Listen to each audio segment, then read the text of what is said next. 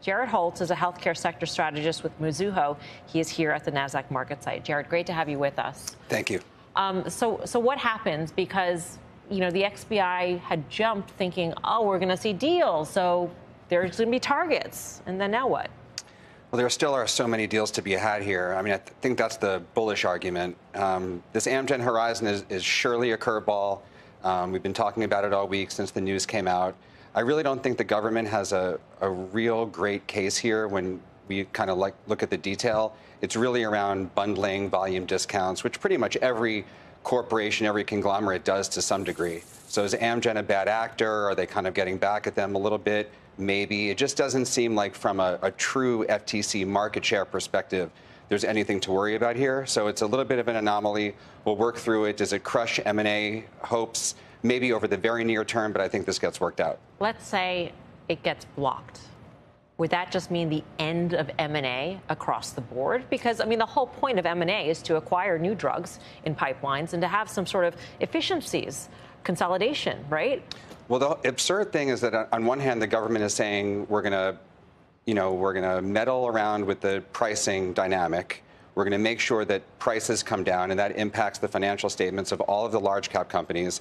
Then on the other hand, they're saying, well, you can't go acquire assets which are going to supplement or complement your existing business. It seems a little bit unfair to, poke them both ways, but we'll have to see. It would certainly be detrimental, I think, for this entire small and mid-cap biotech complex if we were to be voted down. But at the same time, it would be unprecedented, I think. It would seem like, I don't know how they could force them to do it. They're companies that are sort of innovative, but it's not their expertise to convert from an innovative drug to a widely distributed manufactured drug.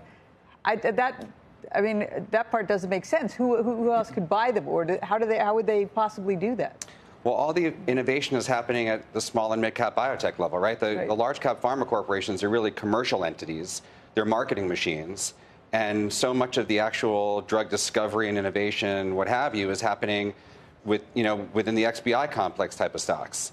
And so it just doesn't make sense that you would disallow marketing companies, commercial companies that are actually providing access to the drugs from these drug development engines vis-a-vis a Horizon or, hundreds of other names we could talk about.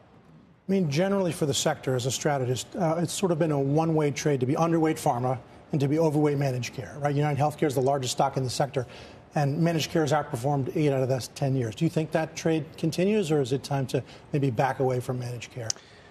Well, I think it probably continues over the short term. If this Horizon deal gets blocked, it's actually arguably worse for pharma than it is for biotech, right? Because you're disabling the ability of all the companies in pharma to actually improve their businesses and pivot and acquire assets that they're going to need later down the road.